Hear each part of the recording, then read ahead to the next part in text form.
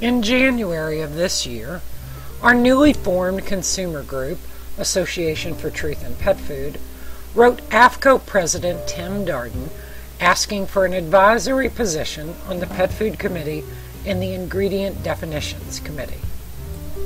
Also in January, our Consumer Association wrote the FDA and asked that FDA begin the very same consumer advocate meetings they provide human food groups with to pet food consumer advocates.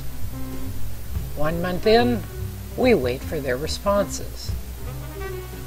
2 months in, AAFCO tells us they're consulting with their lawyers. FDA doesn't respond. 3 months later, we've heard nothing, no response from either agency. 4 months later, still nothing.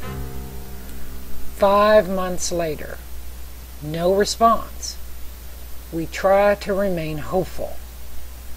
But now it's been 6 months, and still, AAFCO and FDA has not even given us the courtesy of a response. You know, a lot can happen in 6 months.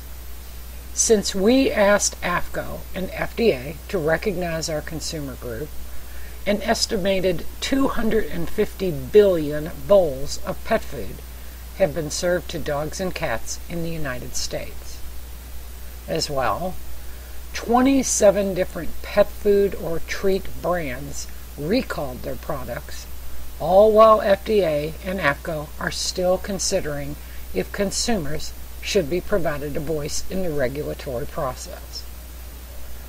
Both of these agencies claim they're consumer friendly. I just wonder how many more months it's going to take for them to prove it.